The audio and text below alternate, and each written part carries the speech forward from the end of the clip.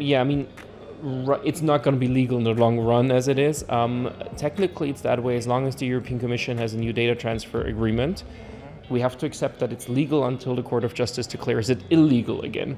So right now we have a history ever since 2000 where all the deals that existed were annulled backwards, so there was never any legal transfers until now. And I know the Commission issued this summer a new decision, which is not officially published. It gets published now.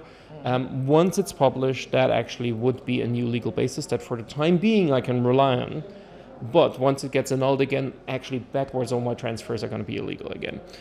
So you have a situation where as long as the law is on the books, it's there and you can rely on it, but there is a very high likeliness it's going to be erased from the books rather soon again, and you're back to square one and had illegal data transfers to the US.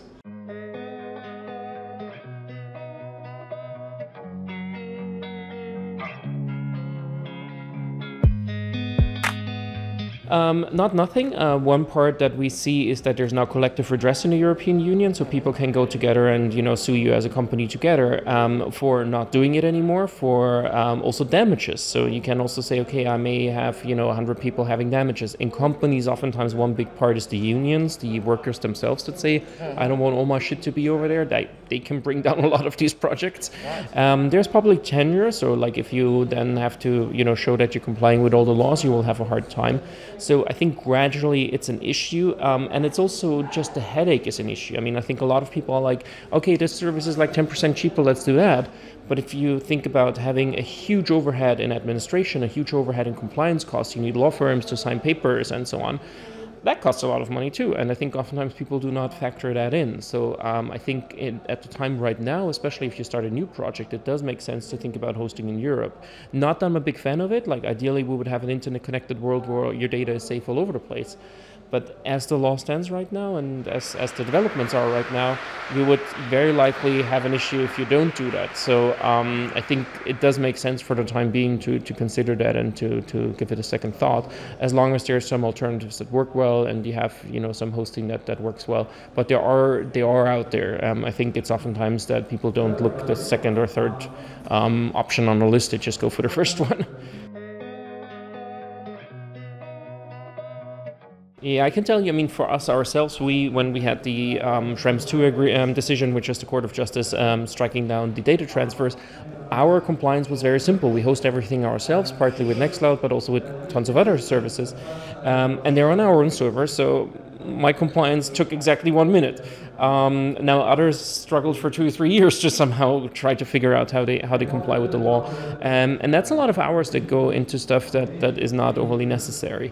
And I think it then depends on your company, what you do, what the products are, what you really need, what your solution is going to be.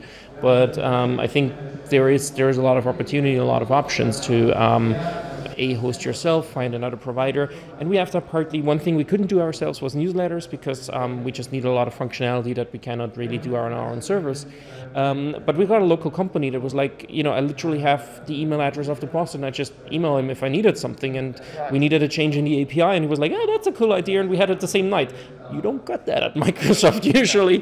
So I think there is in certain areas options. Not for everything. We also have to be fair. There are certain areas where there is it's very hard to switch because everybody else in the industry is using one thing. It's you have these network effects and so on, and that is something where legislation could change that, where we say, okay, that you have to have open source, you have to have open interfaces so that you can switch without being held back by the people around you, like the DMA. But there is much more that we can do actually in that area.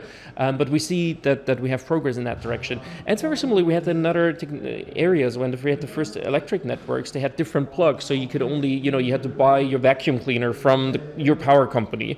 At some point we came up with the wonderful idea of just having plugs that fit in, at least in most jurisdictions, and that works, and you can now choose your product and you're happy with whatever you like.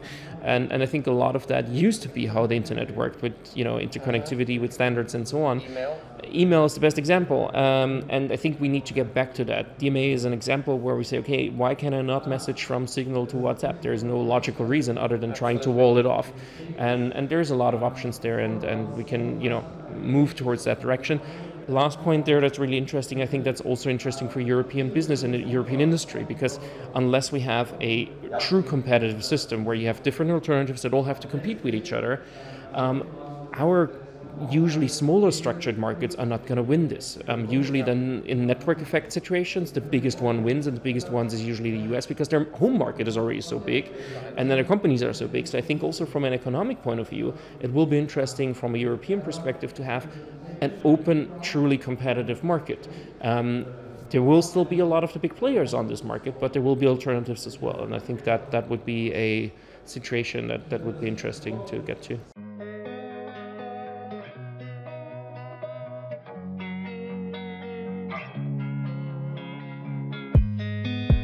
Also for companies, I mean, they then tell you, if I want to do online advertisement, I don't have an alternative. I have to go to Google. And if you're a newspaper, you have to have some of these advertisement companies on your platform, and they take away most of the revenue, and it doesn't go to journalism anymore. So you have a lot of these situations that are, I think, rather obvious that we need to fix, and how to fix them. We just need to get moving and be bold and follow the rules and the systems that we already have in place in many other ways.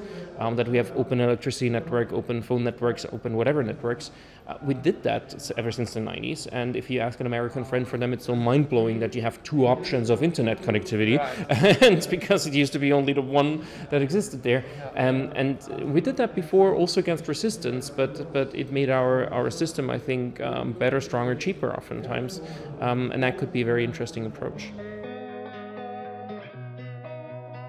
There is a lack of creativity, and there is a lack of taking it seriously. We see now that with this commission currently, with the last 4 or 5 years, that this topic comes up and that it's taken seriously, but maybe not to the extent that it should be. And it's still, for I think a lot of them, a bit the feeling that, oh, internet is what my kids do, and it is a bit like not taking electricity seriously. And we at some point realized that's very fundamental, and we need to have a system that works well, that is up, and so on. And we usually succeeded in that quite well. And I think there's more need to be bold in that and to believe in it.